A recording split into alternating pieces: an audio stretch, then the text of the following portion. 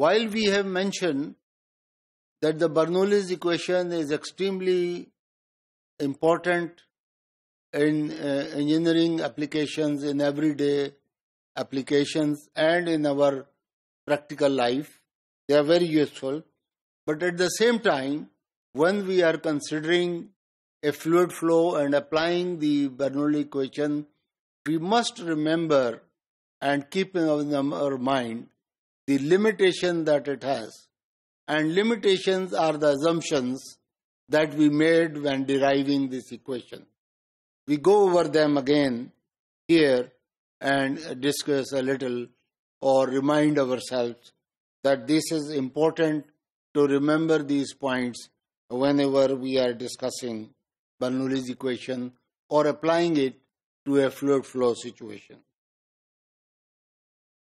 It's important to know that the Bernoulli's equation is valid for steady flow. Normally, it is valid for steady flow, and unsteady flow, we have to make modifications. The fluid flow is considered to be frictionless, that is, it is inviscid, and no heat is generated. So, although in reality, every flow involves some friction, but when we say it is frictionless, we mean to say that the friction is so small compared to the other forces that are occurring, that those forces are dominating and they are much bigger as compared to the frictional forces, and therefore frictional forces can be easily taken to be zero or can be ignored, and therefore they are taken to be as if they are not existing. No pumps or turbines are involved. No fan is there. So all the fluid flow is taking place along a streamline. When the devices like turbines, fans, etc. do exist, however, when they do come into play, then the energy equation should be used instead, that is, instead of the Bernoulli's equation. Incompressible flow, the incompressibility is also important. That's another limitation of the application of Bernoulli equation. That Bernoulli equation requires that the fluid must be inviscid, incompressible. And of course, most liquids are incompressible. For example, like water. If we are considering a flow of water in a channel, in a canal, in a river, or in any channel that is under consideration, then that is considered to be incompressible. Most liquid come into that category, and of course, gases is one example where their density changes when the forces are applied. The flow is incompressible for liquids and also gases at Mach numbers that are less than 0.3. And we also assume that no heat transfer is taking place.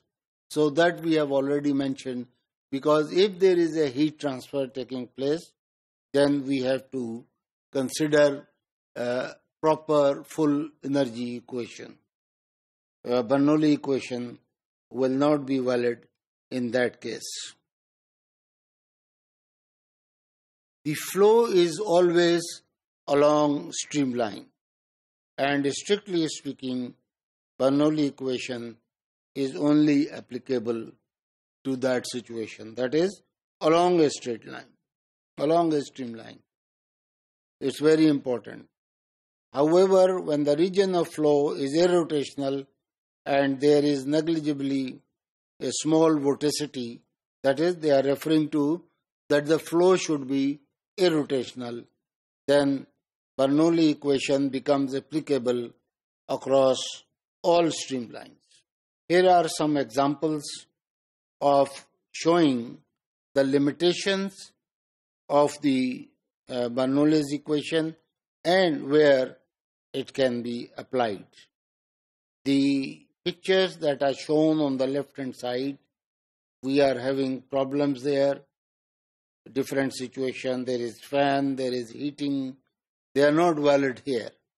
But on the right hand side you can see that along the streamlines the equation is valid at point 1 and point 2. It will be the same values that it will occur, that is, this equation will be constant. And here again, this is evolve. So when evolve is applied, and again then there is a limitation of Bernoulli's equation that we cannot really apply it because the pressure will be changing and a different situation occurs. And again, where there is boundary layer, we will not be able to apply Bernoulli equation there, because boundary layer occur, or the presence of boundary layer means that viscous effects are there.